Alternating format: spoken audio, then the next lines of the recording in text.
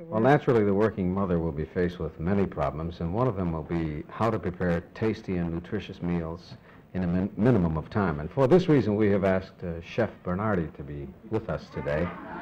The chef has long been recognized as one of the finest cooks in America. Chef Bernardi. Take over, please. Thank you. Thank you. Thank you, Mike. You know, folks, down at the railroad diner where I work, we get a lot of folks who are in a hurry, truck drivers and stevedores and such, and we try to cater to our clientele. Now, for instance, right here is a recipe for one of my salads. It's a 60-second salad.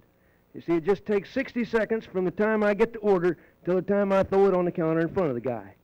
So here we go, the 1-minute salad. Now, you may time me, and those of you who take shorthand may wish to copy this down. On your mark, get set, go. Now, first we add the garlic. What's a salad without garlic? And then, of course, there's the lettuce. Let us add the lettuce, we say.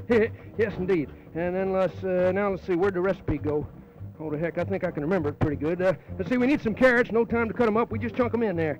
And then a touch of garlic. Now then, let's see, we need a raw egg. And just to make the salad humorous, add a couple of yolks.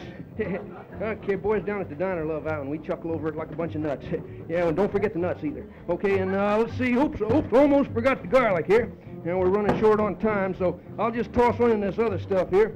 We got salt and pepper and vinegar, and we got spices and a little rosemary. She's always fun. And let's see now then, with only 10 seconds remaining, here is the real secret to this salad.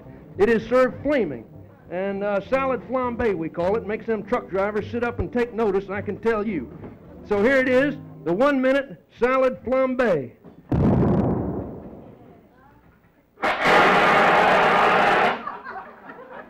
Personally, I prefer chow mein. We'll be right back. Right back.